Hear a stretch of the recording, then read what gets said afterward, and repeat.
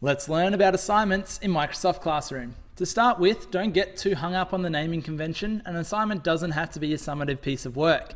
Rather, it can be homework, in-class work, drafts. Basically, it's just a tool to collate all students' work in the one place. Jump on over to Microsoft Classroom. From here, it is pretty intuitive. Simply click New Assignment. Give it a title, select a due date and time, and then put a description in the box below. So you might want to copy and paste information from a task sheet, or you could simply give a brief overview.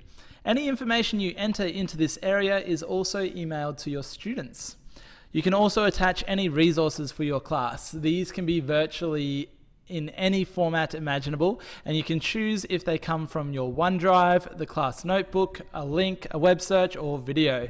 So for example, our class has been watching Romeo and Juliet. I can jump over to Click View, copy the link, come back to my assignment, click link and paste it in, give it a title, and now it's attached to the assignment for the students to reference. If they are responding to a stimulus, you can attach that directly to the assignment. Likewise, if you have a template that you'd like the students to work from, you can attach that to the assignment and click Make a Copy for each student. The Post To section allows you to distribute the assignment across multiple classes, which is really handy if you have more than one class that you teach in the same year level. You also have the option to allow students to participate in discussion. So this allows students to talk about the assignment with each other.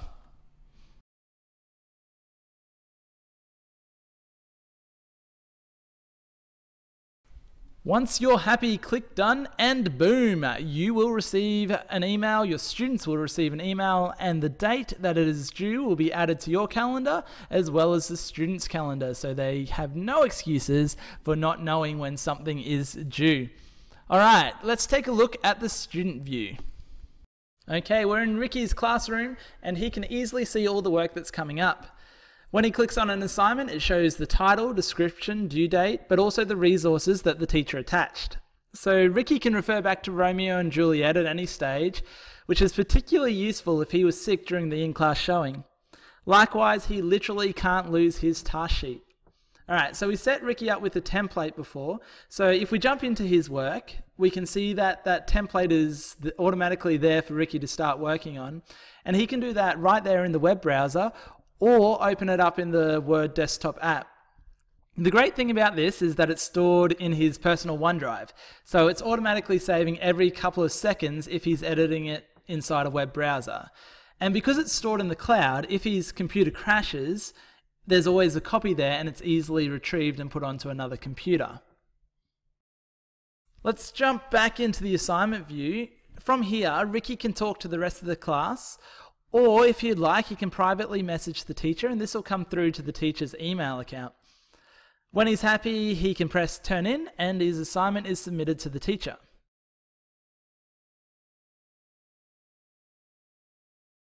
So let's jump back into the teacher view, and now we can see that there has been one submission.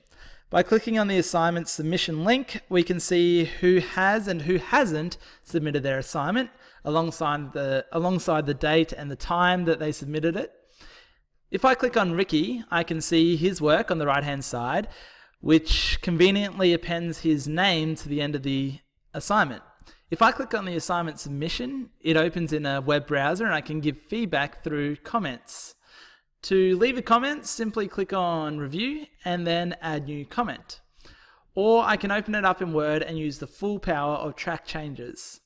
One nifty feature in this view is the Show Edit activity.